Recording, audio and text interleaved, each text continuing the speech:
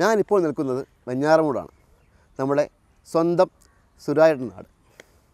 വെഞ്ഞാറമൂട് ജംഗ്ഷനിൽ നിന്നും ഒരു 1.5 കിലോമീറ്റർ മാറിയാണ് ഈ സ്ഥലം. ആലന്ത്ര എന്നാണ് പേര്. ഇവിടെ ഏകദേശം 20 വർഷങ്ങൾക്ക് മുമ്പ് പണി തുടങ്ങിയ ഒരു കുളമാണ് ഈ കാണുന്നത്. ഇവിടെയുള്ള കുട്ടികൾക്ക് നീന്തൽ പരിശീലനത്തിന് വേണ്ടി ആരംഭിച്ച കുളം.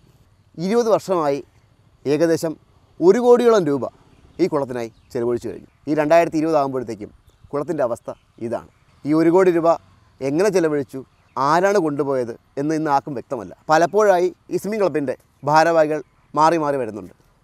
അവർക്കൊന്നും വ്യക്തമായ ഉത്തരമില്ല. പഞ്ചായത്തിൽ നിന്ന് തുക അനുവദിക്കുന്നുണ്ട്, പക്ഷേ ഈ തുകയൊന്നും ഇവിടെ ചിലവഴിച്ചിട്ടില്ല. ഈ കുളം കണ്ടു കഴിഞ്ഞാൽ തോന്നുമോ 1 കോടി രൂപ മുടക്കി കുളമാണ് കിടക്കുന്നതെന്ന്? ഒരു പക്ഷേ ഈ കുളം യാഥാർത്ഥ്യമായിരുന്നുവെങ്കിൽ ഈ നാടിൻ്റെ മുഖച്ഛായ തന്നെ മാറിയേനെ.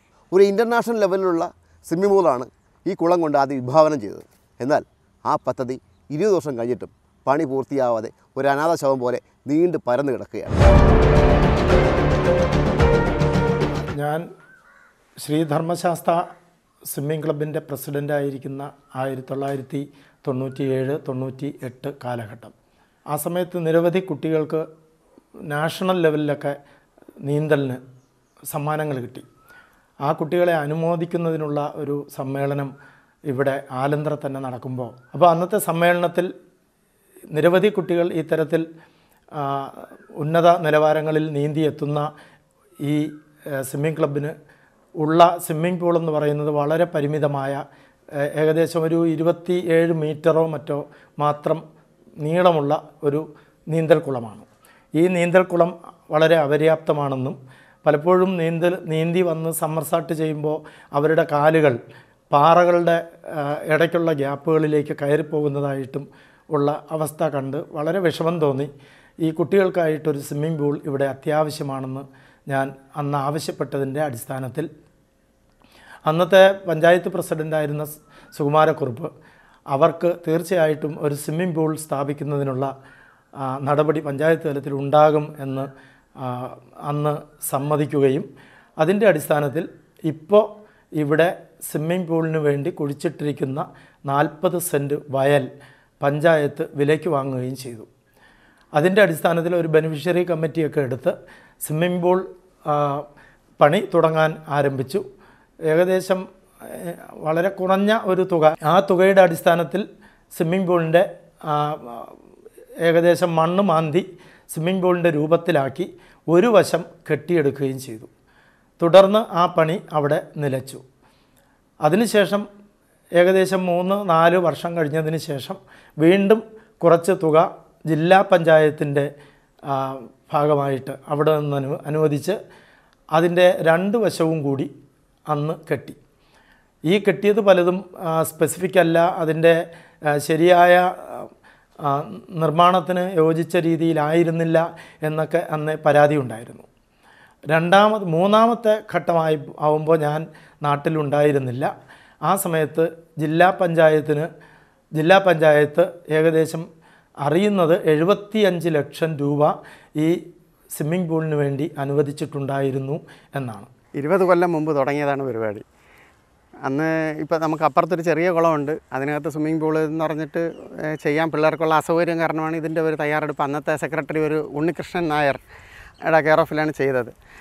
അങ്ങനെ കയറി ഇറങ്ങി രാവിലെ ഇതിൻ്റെ ഓരോരുത്തരുടെ വീട്ടിലും പോയി കയറി ഇറങ്ങി അവസാനം സാങ്ഷൻ ചെയ്ത് കൊണ്ടുവന്ന് ഏകദേശം 1 കോടി രൂപയോളം ചിലവാക്കി ചെയ്തതാണ് സംരംഭം. പക്ഷേ എല്ലാം പാതി വഴിയിൽ കൊണ്ടിട്ട് പൈസ എവിടെയാണ് പോയത്, എങ്ങോട്ടാണ് പോയതെന്നൊന്നും ആർക്കും അറിയാൻ വയ്യ. 1 കോടി രൂപ ചിലവായിട്ടുണ്ട്. ഈ കാണുന്ന ഇത്രയും കാര്യങ്ങൾ മാത്രമേ ഇവിടെ ഉള്ളൂ താനും.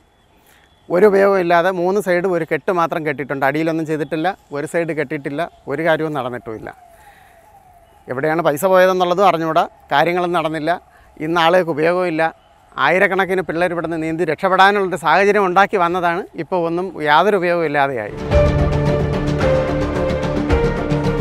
ആലന്ത്ര എന്ന ഈ കൊച്ചു ഗ്രാമത്തിൽ ഏകദേശം 50ഓളം പേർക്ക് സർക്കാർ സർവീസിൽ ജോലി ലഭ്യമാക്കിയ പഴയ സ്വിമ്മിംഗ് പൂളാണ് എൻ്റെ ഈ പിറയിൽ കാണുന്നത്.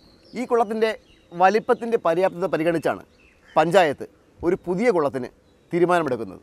98-ൽ ആരംഭിച്ച ആ പുതിയ കുളത്തിൻ്റെ പണിയാണ് നമ്മൾ നേരത്തെ കണ്ടത്. ഏകദേശം 1 കോടിക്ക് അടുപ്പിച്ച് തുക ചെലവഴിച്ച ഈ സ്വിമ്മിംഗ് പൂൾ ഇന്നും നീന്താൻ പാകത്തിനോ മറ്റെന്തെങ്കിലും സൗകര്യത്തിനോ യോജിക്കാത്ത രീതിയിൽ വളരെ മോശപ്പെട്ട ഒരവസ്ഥയിലാണ് ഇന്നും അത് തുടരുന്നത്. ശരിക്കു പറഞ്ഞാൽ മുടക്കിയ കാശ് ശരിയാവണ്ണം വിനിയോഗിച്ചിട്ടുണ്ടോ എന്ന കാര്യത്തിൽ സംശയമുണ്ട്.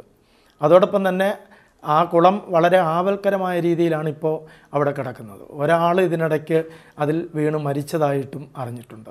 അതോടൊപ്പം പല ജന്തുക്കളും ഒക്കെ അതിൽ വീണ് ചത്തിട്ടുണ്ട്. അതോടൊപ്പം തന്നെ അതിൻ്റെ 4 വശവും ശരിക്ക് ഒരു സാമൂഹ്യ വിരുദ്ധ കേന്ദ്രം എന്നുള്ള നിലയിൽ കാട് പിടിച്ച് അങ്ങനെ കിടക്കുക. 1 കോടിയോളം രൂപ മുതൽ മുടക്കി പണിതിട്ടും പണിതീരാതെ ഒരു അനാഥ പ്രേതം പോലെ ആ കുളം ഇന്ന് അവശേഷിക്കുകയാണ് അവിടെ. ആ കുളം കാണുന്ന ആർക്കും മനസ്സിലാവും ഇവിടെ എവിടെയാണ് ഇത്രയും കാശ് ചിലവാക്കിയത്. 1 കോടിയുടെ പോയിട്ട് ഏകദേശം ഒരു 5 ലക്ഷത്തിൻ്റെ പണി പോലും അവിടെ ചെയ്തിട്ടില്ല, കണ്ടാൽ മനസ്സിലാവും. പിന്നെ ഈ ബാക്കി കാശ് ആരാ കൊണ്ടുപോയത്? ഒരു വൻ അഴിമതി തന്നെ ഈ കുളത്തിൻ്റെ പണിക്ക് പുറകിലുണ്ട്. ഇപ്പോൾ ഏകദേശം ഈ കുളത്തിൻ്റെ പണി തുടങ്ങിയിട്ട് 20 വർഷത്തോളമായി. ഇപ്പം നമുക്കറിയാൻ കഴിയുന്നത് ഈ കുളത്തിൻ്റെ പണി തുടങ്ങിയപ്പോൾ ഏകദേശം 1 കോടി രൂപയോളം ചിലവാക്കിയെന്നാണ് പറയുന്നത്. പക്ഷേ അതിനുള്ള പണികളൊന്നും ഇവിടെ ഒന്നും കാണാനില്ല. 1 കോടി രൂപ ഇതിന് ചിലവാക്കിയിട്ടുണ്ടെങ്കിൽ ഇതിൽ നല്ലൊരു അഴിമതി നടന്നിട്ടുണ്ട്. ഇതിൻ്റെ പിന്നിൽ പ്രവർത്തിച്ചവരെല്ലാം ഇവ അഴിമതി നടത്തി കാണുമെന്നുള്ളതാണ് എൻ്റെ പൊതു അഭിപ്രായം. ഒരുപക്ഷെ ആ കുളം പൂർത്തീകരിച്ചിരുന്നുവെങ്കിൽ ഈ ഗ്രാമത്തിൻ്റെ മുഖച്ഛായ തന്നെ മാറിപ്പോയേനെ. ഒരുപാട് പേർക്ക് ഇനിയും ജോലി കിട്ടിയേനെ. ഒരുപാട് സ്വിമ്മിംഗ് സ്റ്റാറുകൾ അവിടെ നിന്ന് ഉണ്ടായേനെ. പക്ഷേ ഉദ്യോഗസ്ഥരുടെ കെടുകാര്യസ്ഥത, ചില കോൺട്രാക്ടർമാരുടെ അഴിമതി, അതിൻ്റെ പുറകിൽ ആ കുളം മരവിച്ച് തണുത്തുറഞ്ഞ് ഇപ്പോഴും കിടക്കുകയാണ്. 2-3 ജീവനുകൾ പൊലിഞ്ഞു. സാമൂഹ്യ വിരുദ്ധർക്ക് അവരുടെ കള്ളുകുടിയും മറ്റ് അനാശാസ്യ പ്രവർത്തനങ്ങൾ നടത്താനുള്ള ഇടമായ കുളം മാറി. പൊതുവിൽ ഈ ഗ്രാമത്തിൻ്റെ ശാപമായി തുടരുകയാണ് ആ കുളം. ശരിക്കു പറഞ്ഞാൽ കെടുകാര്യസ്ഥതയുടെ ഒരു ഉത്തമ ഉദാഹരണം എന്നുള്ള നിലയ്ക്ക് ഈ സ്വിമ്മിംഗ് പൂൾ നമുക്ക് കാണാവുന്നതാണ്. ആര് വന്ന് കണ്ടാലും തീർച്ചയായിട്ടും ഇത്രയും തുക മുടക്കിയ ഒരു സ്വിമ്മിംഗ് പൂൾ ഇത്തരത്തിൽ ദയനീയമായി കിടക്കുന്നത് ഈ നാട്ടുകാരുടെ നികുതിപ്പണം കൊണ്ട് ഇത്തരത്തിൽ ഈ അവസ്ഥയിൽ പരിതപിപ്പിച്ചിട്ടിരിക്കുന്നത് കാണുമ്പോൾ ദുഃഖമുണ്ടാകും തീർച്ചയായിട്ടും. ഇപ്പോഴും ഞങ്ങൾ എന്നും നടന്നു പോകുമ്പോൾ കാണുന്ന കാഴ്ച ഈ ദയനീയമായ സ്വിമ്മിംഗ് പൂളാണ്. അത് സ്വിമ്മിംഗ് പൂളെന്ന് പറയാൻ പറ്റാത്ത അവസ്ഥയിൽ വെറും ഒരു കുളം കോരുക എന്ന് പറയുന്നത് ശരിയായ അർത്ഥത്തിൽ കുളം കോരി ഇട്ടിരിക്കുകയാണ് ഈ ആലന്ത്ര സ്വിമ്മിംഗ് ക്ലബിൻ്റെ ഭാഗമായി തുടങ്ങിയ സ്വിമ്മിംഗ് പൂൾ. മിലിറ്ററിയിൽ തന്നെ ജോലിയുള്ള കുറച്ച് പേര്, ഒരു 10-30ഓളം പേര് മിലിറ്ററിയിൽ ജോലി കിട്ടിപ്പോയി. പിന്നെ സ്പോർട്സ് കൗൺസിലിൽ ജോലി കിട്ടിയവരുണ്ട്. പിന്നെ ഓരോ മത്സരങ്ങളിലും സ്റ്റേറ്റ് തലത്തിലും നാഷണൽ ലെവലിലും ഒക്കെ പ്രൈസ് വാങ്ങിച്ചിട്ടുള്ള ഒരുപാട് പേരുണ്ട്. ഇന്നവർക്കുണ്ടാവുന്ന സാഹചര്യം ഇല്ലാത്തതിൻ്റെ ഒരു പേരിൽ ഇവിടെ നിന്ന് പലരും കൊഴിഞ്ഞു പോയി. നമ്മുടെ നാട്ടിൻ്റെ ഒരു വികസനം ഇവിടെ ഇല്ലാതായിപ്പോയി. അതാണ് ഇന്ന് നമുക്കിതുകൊണ്ടുണ്ടായ ഒരു ദോഷവും. പിന്നെ ഇന്നിപ്പം ഇങ്ങനെ ഇട്ടിരുന്ന കാരണം 2-3 മരണം നടന്നിട്ടുണ്ട്. ഇതിനകത്ത് ആത്മഹത്യയ്ക്ക് വേണ്ടിയിട്ടുള്ള തയ്യാറെടുപ്പുകൾ നടത്തി 3 പേര് അങ്ങനെ മരിച്ചിട്ടുണ്ട്. പിന്നെ ഇത് പശുക്കൾ അങ്ങനെയൊക്കെ ഓരോന്ന് മരണങ്ങളുമൊക്കെ നടന്നിട്ടുണ്ട്.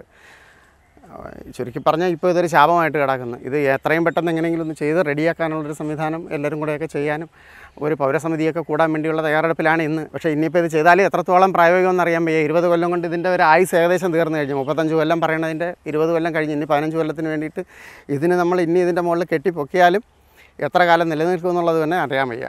ഈ നാട്ടിലെ ചെറുപ്പക്കാരുടെ ഏറ്റവും പ്രത്യാശാഭരിതമായ ഒരു സ്വിമ്മിംഗ് ക്ലബ്ബ്, സ്വിമ്മിംഗ് പൂൾ എന്നുള്ള നിലയ്ക്ക് അതിനെ പരിഗണിക്കാൻ നാളിതുവരെ പഞ്ചായത്തിനോ ജില്ലാ പഞ്ചായത്തിനോ നാട്ടുകാർക്കോ തോന്നുന്നില്ല എന്നുള്ളത് വളരെ ദുഃഖകരമായ ഒരു സംഗതിയാണ്. എൻ്റെ പുറകിൽ ഈ കാട് മൂടിക്കിടക്കുന്ന സ്ഥലം ഒരു ഇൻ്റർനാഷണൽ സ്വിമ്മിംഗ് പൂളിന് വേണ്ടി അരങ്ങൊരുങ്ങിയ സ്ഥലമാണ്.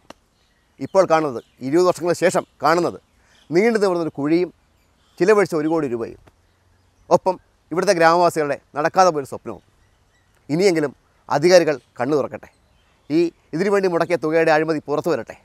മലയാളം എക്സ്പ്രസിന് വേണ്ടി ശ്രീത് മലയാളം.